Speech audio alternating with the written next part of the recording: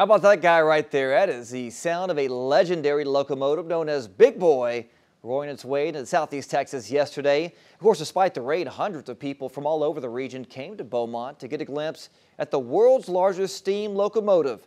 12 News reporter Cameron Seibert was there. Let's go to him to see what all the rage was about.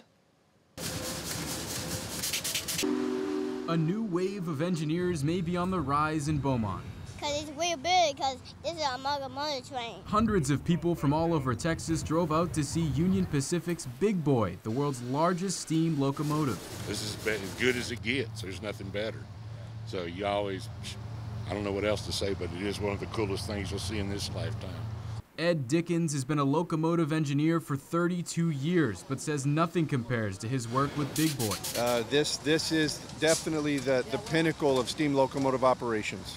Dickens says it takes an experienced crew to maintain such a unique train.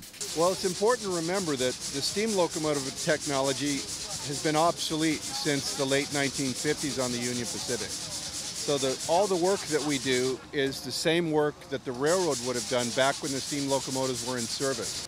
The 132-foot, 1.2 million pound train was in service from 1941 to 1961 and traveled more than 1 million miles. Big Boy was restored and put back into use in 2019, giving fans a chance to get up close and personal with history. Oh my gosh, I've been a train lover since I was 6 years old, I guess, and I've visited every chance I get. I want to get a photograph with it just to see if it's as enormous as they said it was. And yes, it lives up to its name, Big Boy.